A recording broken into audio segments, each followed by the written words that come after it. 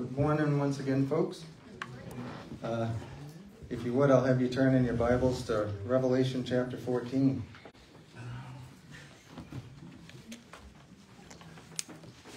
It continually stuns me how much is contained in this chapter.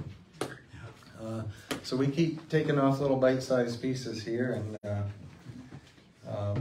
we did so once again in the last message. In the last message, we talked about the fate of those who worship the beast or the Antichrist.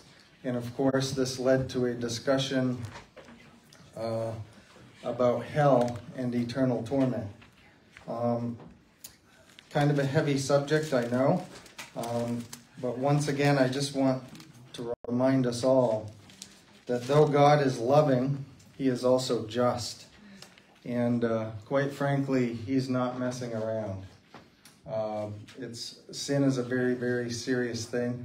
And if we want to understand how serious sin really is, we need look no further than the cross. There we have all of God's attributes on display in Jesus Christ.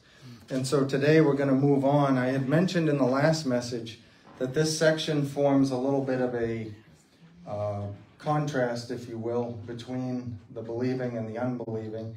And originally I had seen this as one message done all at one time, and then, as happens so often, I got looking at it and realized I had to bite it, take it in smaller bites and divide it in two. So this is basically the second half of that message in a section here that I've titled The Perseverance of the Saints. I'm going to read a fairly small section, and yes, it's a section that we've read many times as we keep coming back to this one section here. So in Revelation 14, I'm going to read verses 9 through 13. 9 through 13.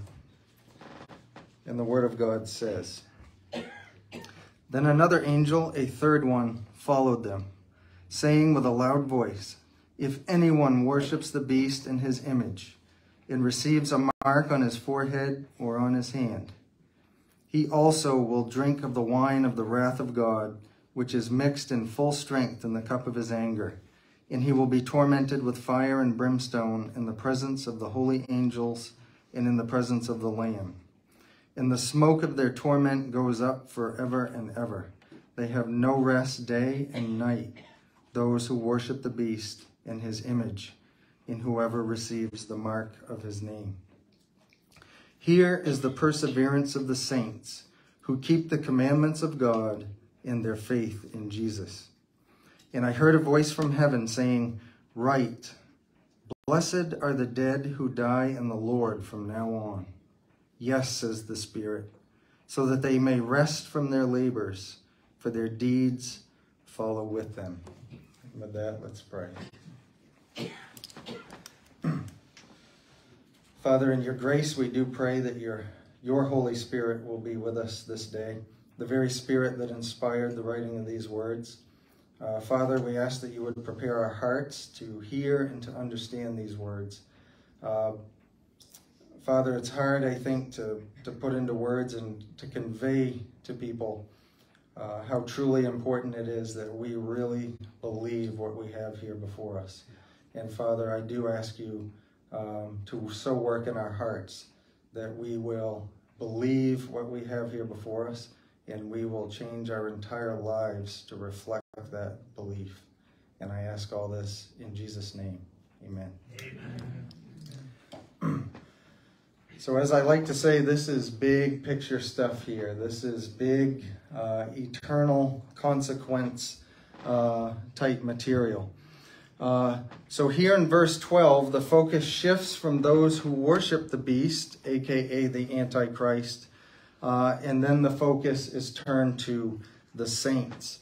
Now, as usual, whenever I see this word saints in a text that I'm preaching on, I like to slow things down just a little bit and make sure that we understand what that word actually means, okay? And especially considering that we have several new people that have joined us over a period of time, and we never know who's watching on Facebook. Because of the way this word gets used in popular culture, I like to make sure that we have an accurate understanding of it. In popular culture, the word saint gets used as everything from a comment on somebody who is exceptionally morally pure to a member of a football team from New Orleans. So it has a variety of different meanings. But I like to make it plain here that in Scripture, when we see that word saint, it is simply referring to a believer, okay? And we had Old Testament saints, there were Old Testament believers, and there are New Testament believers. The Old Testament believers, as we talked about last time, they simply looked forward to Christ. In other words, they didn't have all the revelation that we have, but they trusted God, and they were saved through faith in believing that God would provide for their salvation. And in our time, as New Testament believers, we have the full revelation of Jesus Christ, and we look back to the cross, and we are saved by believing in Jesus. And by doing that, we attain the title of saints, okay? And I like to clarify that because also the Catholic Church uses the term saint as a title that they bestow upon believers who have done things that are especially meritorious. It's kind of a superclass of believer, if you will, where people have done something exceptional or exemplary in their life, and then they are bestowed the title of saint. But here in the Bible, where we see this word, it is simply referring to someone who is a believer. The word itself actually is a reference to holy ones. And of course, we can only have that title because of the imputed righteousness of Jesus Christ. And by imputed, I mean that the righteousness, the perfect righteousness of Christ, when we come to faith in him, is placed on our account. And then, so therefore, in God's eyes, we become truly holy. So that's why we are referred to as saints or holy ones. And of course, we also become increasingly holy in reality as the Holy Spirit continues to sanctify us, and we go through a process by which we are more and more conformed to the image of Christ.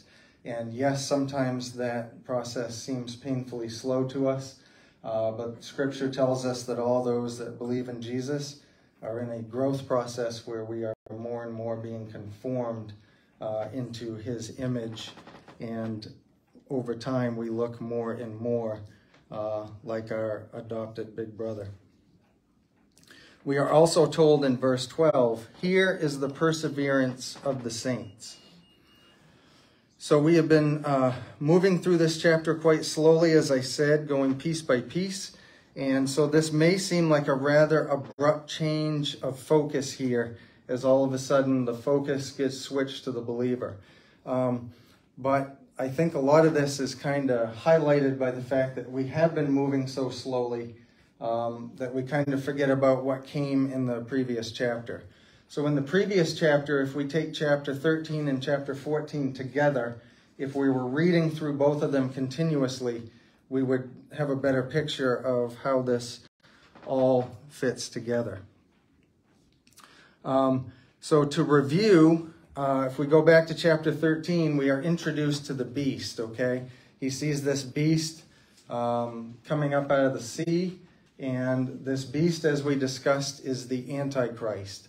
And so this beast grows up, comes to power, starts to demand everyone's worship, and it says all who were not written in the Lamb's Book of Life before the foundation of the world, they go running after this Antichrist, they worship him, and we also see people taking his mark, okay? And we discussed back in chapter 13 that without taking this mark of the beast, people were not allowed to buy or sell or do anything. And also, in conjunction with that, there was a false prophet who was pointing to the Antichrist, demanding that people worship him, and there were false signs and wonders. And he also had the authority to cause all those who refused to worship the beast to be killed.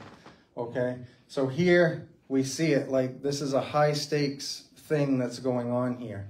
And as I said when we went through that previous chapter, there are various views on this. Some people see this simply as symbols being used to paint a picture for everyday Christian life, which I think is absolutely true. And there's also a view which says that this is a forward-looking, futuristic prophecy of a time that is to come.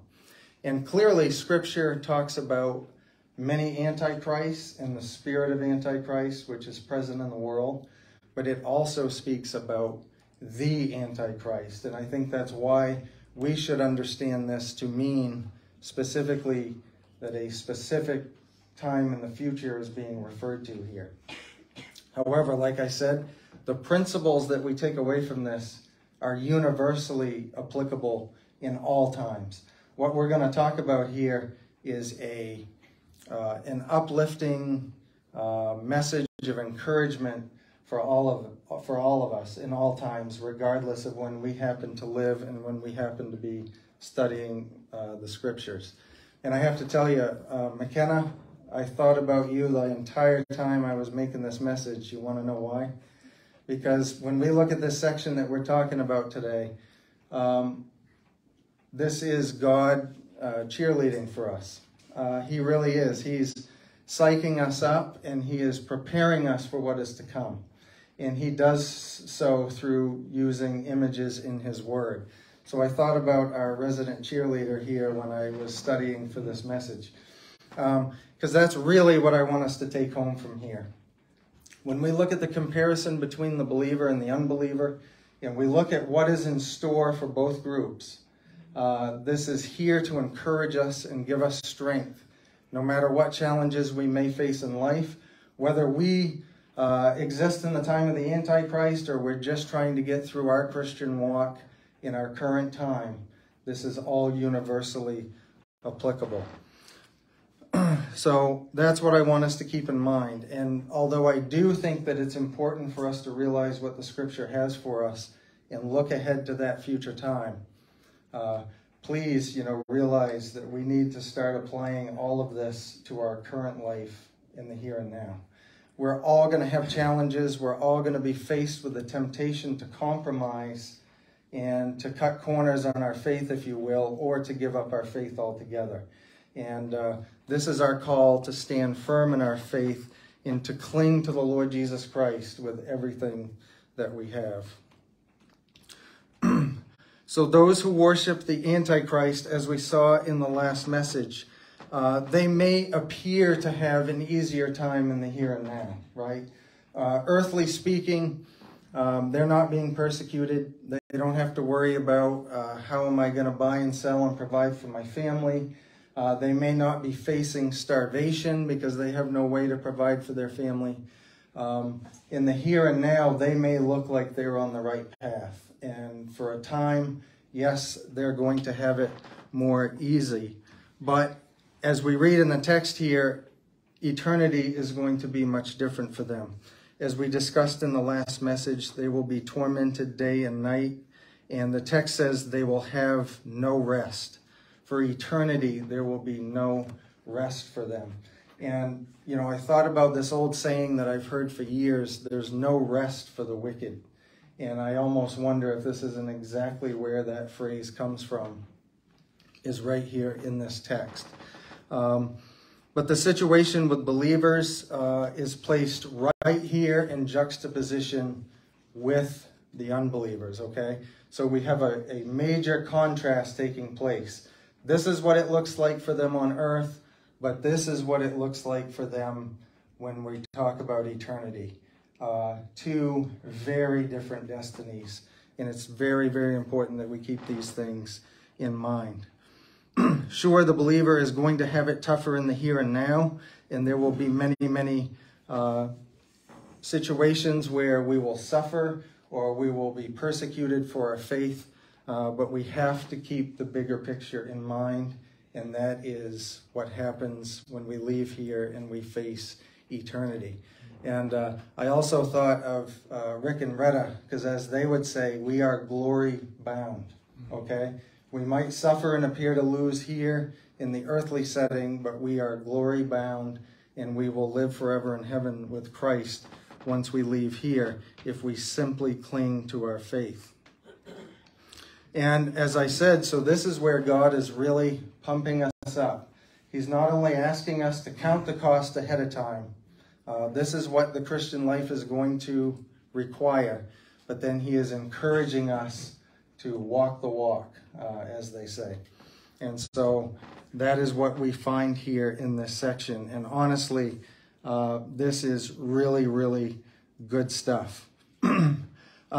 So in the cheering section here, it starts with this statement in verse 12. Here is the perseverance of the saints who keep the commandments of God and their faith in Jesus. And so there actually is a doctrine that gets titled after this very statement, the perseverance of the saints. It's also sometimes called the doctrine of eternal security. And this doctrine teaches, and it's very, very scriptural, as I hope to demonstrate in a minute here, states that any true believer in Jesus Christ will never ultimately, fully, and finally fall away, but they will maintain their faith in Christ to the end, no matter what happens. And yes, if you think back a ways, I have taught about this several times. One time in the not so recent past, I think. But I'm here to tell you, this is laying right square in front of me, and it feels like a ball on a tee, and somebody's just asking you to hit it out of the park. So that's what I'm going to do. Because I'm going to teach on this doctrine each and every chance I get a reason to. The doctrine of eternal security is a wonderful and musical phrase to me, and one that I find particularly comforting. At the end of the day, I need to know that I am being held by the power of God. Why? Because just like everything else, as one of my coworkers used to say years ago, I could mess up a free hot lunch, right? Let alone something as important as my eternal security. It better not be left to me, because I'm going to falter and I'm going to mess it up. Well, we can rest easy in the fact that Scripture makes it plain that is not the case. We are being held by the power of God. And this phrase tells us what it means to persevere. It means to keep the commandments of God and to keep our faith in Jesus. To last until the end, no matter what challenges we may face in this life. Jesus himself, speaking of the tribulation period, said, "The one who endures to the end is the one who will be saved." And that's what it means to finish well, is to keep the faith and come what may, arrive at the end still believing and trusting in the Lord Jesus. Now, as I said, it is the testimony of sacred Scripture that those who genuinely have placed their faith in Christ will never lose that faith.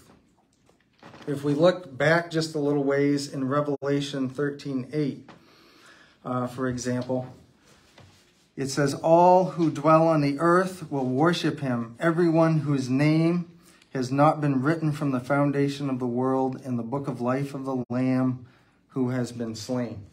Right? So we already have a dichotomy here between those two groups. The ones that don't falter, that don't turn and worship the beast, are the same who their names have been written in the roll call in heaven from before all creation. Also, looking at John 6:37 and following, it says, and these are the words of the Lord himself here, "Everything that the Father gives me will come to me, and the one who comes to me I certainly will not cast out. For I have come down from heaven not to do my own will, but the will of him who sent me. And this is the will of him who sent me, that of everything that he has given me, I will lose nothing, but will raise it up on the last day. For this is the will of my Father, that everyone who sees the Son and believes in him will have eternal life, and I myself will raise him up on the last day." So Jesus makes this explicit, right? We come to Jesus because God has given us to him, and he says, of all that the Father gives me, I lose None. We are secure in Christ. Romans 8:28, here we are, back to my favorite chapter again. It's hard to even think through a day without referring to this chapter in one way or another. So Romans 8, verses 28 through 30. And we know that God causes all things to work together for good to those who love God, to those who are called according to his purpose. For those whom he foreknew, he also predestined to become conformed to the image of his Son, so that he would be the firstborn among many brothers and sisters. And these who he has predestined, he also called, and these who he called, he also justified, and these whom he justified, he also glorified. So what I want us to see here is I want us to see the purposes of God here. Okay? This isn't a last-minute accidental thing that's taking place. This was God's plan before the foundation of the world.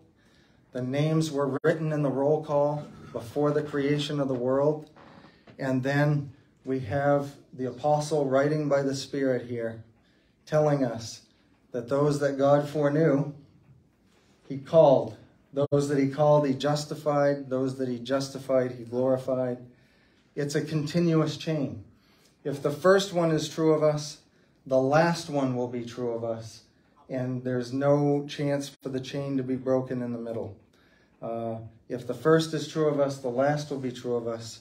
And the apostle actually speaks of it in the last tense here, in the past tense, like it's already occurred.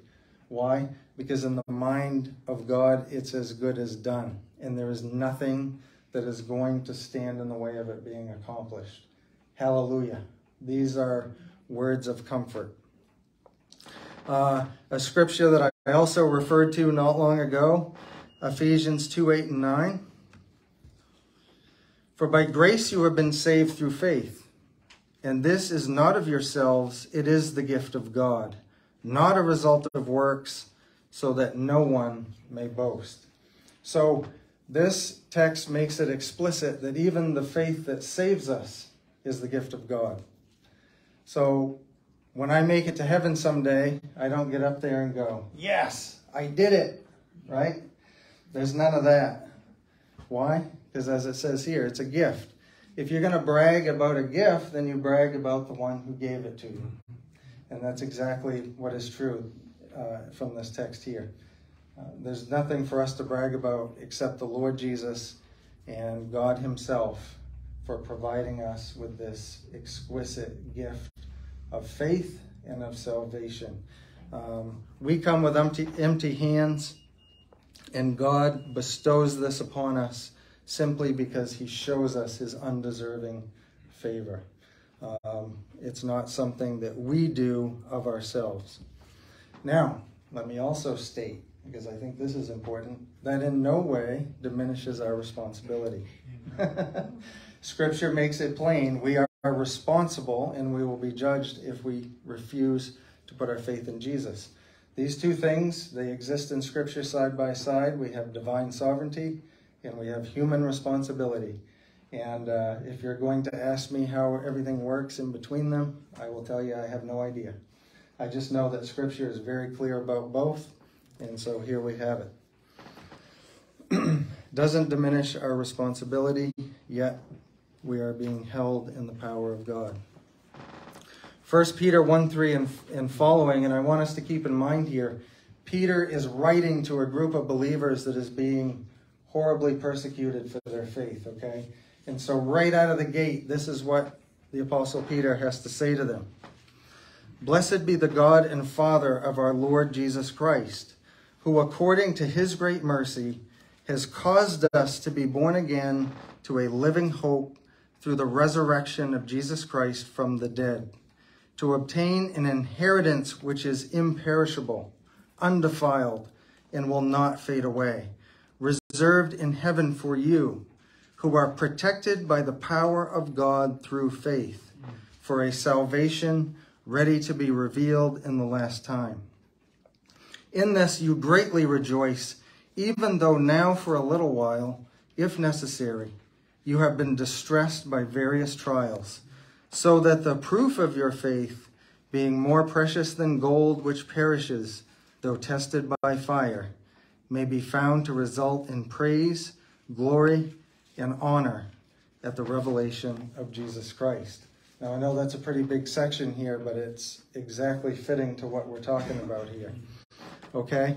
So, first of all, our inheritance is imperishable. It's never going to fade away. It's never going to become less valuable than it started. It's never going to disappear. The inheritance that we have obtained in Christ is always going to be awesome, and it is always going to be there for us. It's not going anywhere. It's not temporary, unlike anything that this world has to offer. Okay? So I want us to keep that in mind. Also, we are being protected by the power of God through faith. So right there, it makes it plain that what is being protected is our position in Christ through our faith, meaning that God is holding us securely in our faith in Jesus Christ. And so if our faith in Jesus is secure, so is the inheritance that comes through that faith. And this is important for us to understand too, just like if we go back to Romans 8, what we just talked about, in 8:28, it says that God is working all things for the good of those that love God, for those that are called according to his purpose. So, this is important, and I preach on this all the time, I know, because I know how important this is for us to keep in mind. It is the idea here that whatever happens to us, even if we don't fully understand it, we can trust in the fact that God is somehow using it for our ultimate good. Whether it is our betterment, whether it is helping us to grow in our faith, God has a purpose in it. It is not meaningless, and he is certainly not being cruel, okay? That much I can attest to you from the words of Scripture. Well, here in 1 Peter, it is telling us that often when we go through these trials and tribulations, it serves as a test for our faith. And when that faith gets tested, then we start to think, wow, God saw me through this. I got through this, and then something else will happen. And then as we go through these trials, we become more and more secure in our faith. And as the text says, that is more valuable than gold or silver or anything. And just like gold gets tested by being passed through the fire, which burns away all the impurities, God does the same thing with a believer. And none of this is meaningless. It serves the purpose of demonstrating that we are true believers in Christ. In John 10, verses 27 and 29, Jesus says, "My sheep listen to my voice, and I know them, and they follow me.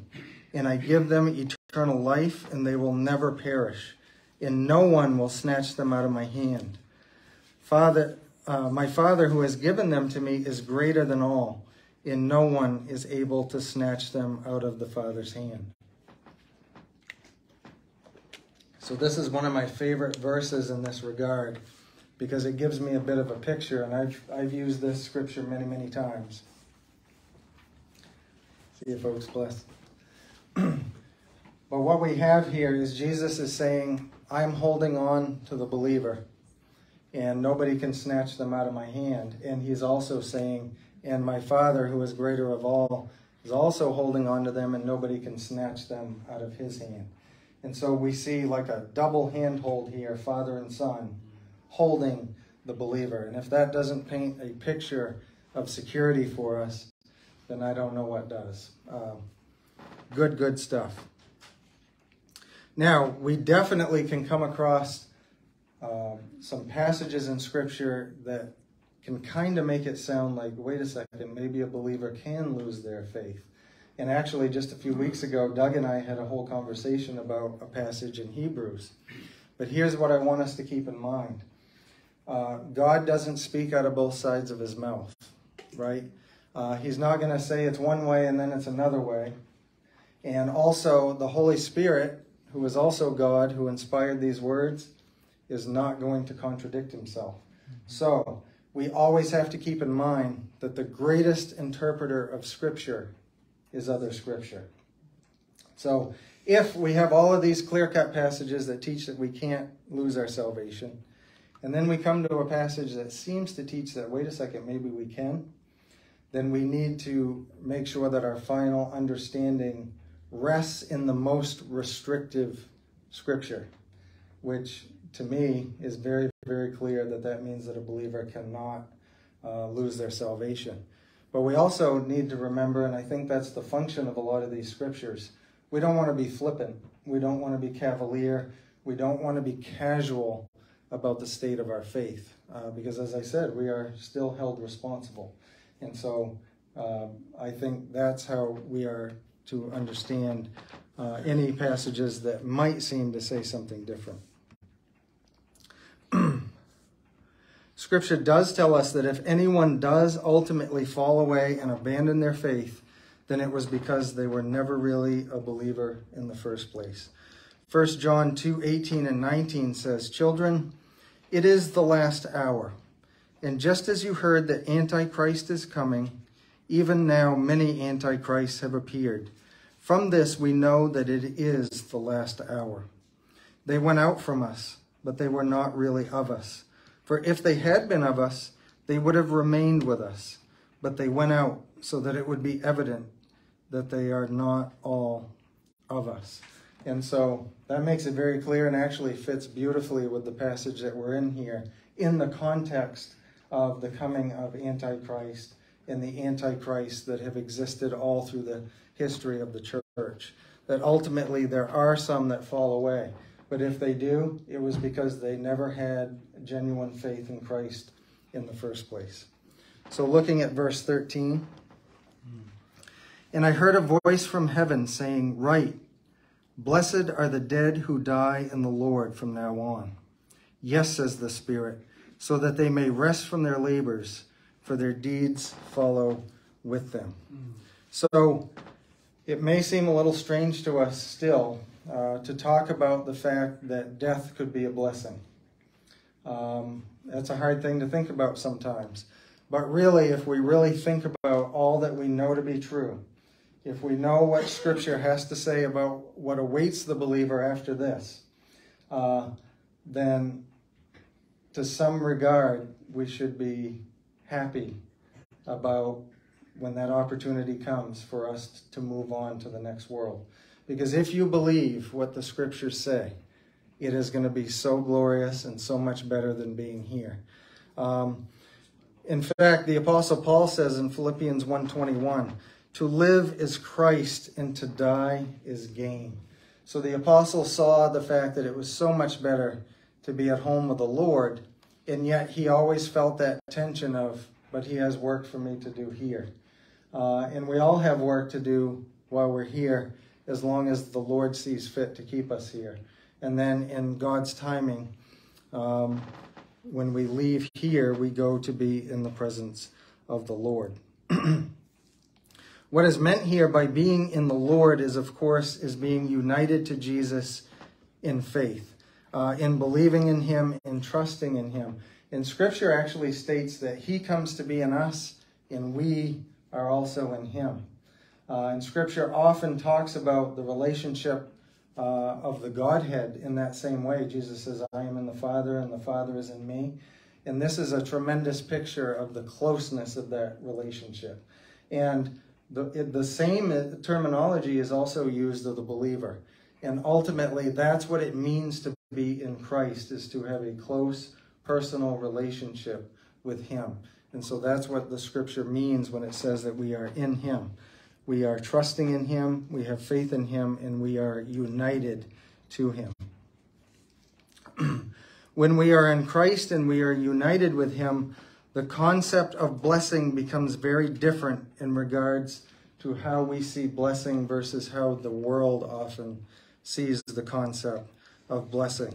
In fact, this is demonstrated if we simply look at the Beatitudes in Matthew chapter 5, verses 3 through 12. Jesus says, "Blessed are the poor in spirit, for theirs is the kingdom of heaven. Blessed are those who mourn, for they will be comforted. Blessed are the gentle, for they will inherit the earth. Blessed are those who hunger and thirst for righteousness, for they will be satisfied. Blessed are the merciful, for they will receive mercy. Blessed are the pure in heart, for they will see God. Blessed are the peacemakers, for they will be called sons of God. Blessed are those who have been persecuted for the sake of righteousness, for theirs is the kingdom of heaven. And he goes on to say, blessed are you when people insult you and persecute you, and falsely say all kinds of evil against you because of me. Rejoice and be glad, for your reward in heaven is great. For in the same way they persecuted the prophets who were before you. So, again, context is everything, right? If the context here and the persecution and the suffering and the difficulty comes simply because we are in Jesus and we're following him and trying to do what Jesus tells us to do, then the very persecution and the suffering actually becomes a blessing. And I always marvel at this scripture every time I read it. But in the book of Acts, in the opening chapters, we watch the apostles go from scared guys that were scattered when Jesus went to the cross to, in the Holy Spirit, becoming bold preachers of the gospel, who we read in Acts 5, verse 41. They rejoiced that they had been considered worthy to suffer shame for the name. And they were beaten severely for preaching the gospel. Yet they simply considered themselves blessed to be counted worthy to suffer for the name of Jesus. Now, Scripture tells us in Romans chapter 12 not to be conformed to this world, but to be renewed, renewed by the renewing of our mind, to have a different way of viewing things.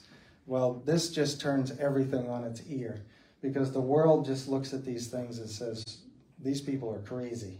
But it also speaks volumes when people are willing to suffer for the name of Jesus.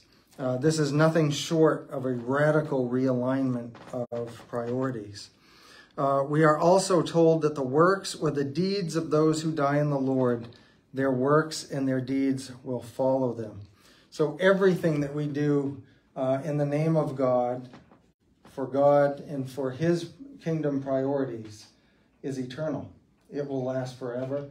It is always of importance. The things that we do for ourselves, on the other hand, or when we, Scripture is pretty plain about this, when we try to do something else for our own glory or to attract attention to ourselves, the Scripture says we've already received our reward. That's all the reward that we'll get. But when we are genuinely serving God, there are heavenly rewards that come to those who are trying to serve God and prioritizing the kingdom priorities. And those things will always carry weight. They will always be important, and the results of those works will last forever. Hebrews 6:10 says, "For God is not unjust so as to forget your work and the love which you have shown towards his name by having served and by still serving the saints." In fact, Jesus says that even if we so much as give another believer a glass of cold water, that there is a reward associated with that. It can be funny to think about things in terms of rewards, or doing things because of rewards, but that's actually one of the key motivations that Scripture gives us to maintain our faith and to maintain our faith in Jesus. And I often think about Hebrews chapter 12, because this is a beautiful picture, I think. "Therefore, since we also have such a great cloud of witnesses surrounding us, let's rid ourselves of every obstacle and of the sin which so easily entangles us, and let's run with endurance the race that is set before us, looking only at Jesus, the originator and perfecter of the faith, who for the joy set before him endured the cross, despising the shame, and has sat down at the right hand of the throne of God." So I just love this picture of the Christian life as a race. probably because I used to be an endurance athlete, and it really speaks volumes to me of what's required. I never started a race where I came to the start line and the word no was anywhere in my vocabulary. Because when I knew when it started to hurt and when it started to get difficult, if the word no was there, I was going to find it. This is the calling for every believer, is that we count the cost. We want to start well. We want to understand that the Christian life can be costly, it can be difficult, but we want to see it through. And we will see it through if we simply keep coming back to the cross. We need to have these verses. One of the reasons why I think it's important for us to hear these over and over again. When the adversary is trying to mop the floor with us, we need to know where to go to find comfort. And we need to know that we're not just being held in our own strength and our own effort, but we are being held by the power of God, and we are looking forward to an eternal rest. The scripture here says that there's no rest for the wicked day or night. Their torment goes on and on. But for the believer, we look forward to, after the toils of this life, looking forward to a true heavenly rest. But we have to keep these things in mind, and it's scriptures like these that will bolster us as we face that kind of difficulty. So with that, let's close in prayer. Father, we thank you for these words of encouragement. We ask you, Father, just give us the strength when we're feeling beat up, when our walk looks more like a crawl, when it looks like we're losing our way. Just keep bringing us back to the foot of the cross. Keep having us to throw ourselves on the mercy that's available in Jesus, and just help us to hold our faith. No matter what's going on here, we need to keep looking ahead. This is a path that the Lord has already paved for us. His path was the same. It was humility and suffering followed by glory. And if we simply cling to faith in his name, we will walk that same path, and we will reach the finish line where Jesus is holding out his arms awaiting us. Father, also help us to use this motivation to reach out with a fallen world with this gospel message, so that we can bring as many brothers and sisters as you would call into the kingdom. We ask all this in Jesus' name. Amen. Amen. All right. Yes, sir. This has been on my mind all through the service, even before. As churches, we need to start praying for revival in this country. Yes. Yep. And that we are able to stand up for what's right for Christ. And I think if the churches start praying for revival in every service, that the Lord will intervene and change things in this world. I think you're absolutely right, Rick. And why don't we purpose to do that? There's nothing more important than that, to bringing other people into the kingdom. It's what we're supposed to be all about. And Lord knows we need revival. Yes, we do. Yes, thank you very much for sharing that. And I thank you all for your patience. The clock runs fast around here. So thank you very much, and I hope you all have a blessed Sunday.